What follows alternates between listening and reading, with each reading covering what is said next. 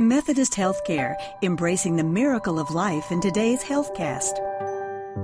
Pilot Billy Powell came to Dr. Matt Wilson seeking treatment for eye cancer. Each time I see him, I'm progressing well. I was very fortunate that I have made it back to go fly again.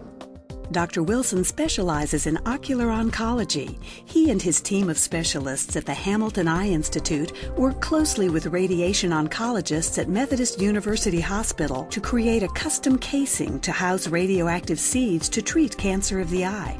By treating a very rare disease, it allows us to provide the highest level of service to the patient because we are familiar with all aspects of the disease and we understand how to provide comprehensive care for the patient. We know what the patient needs.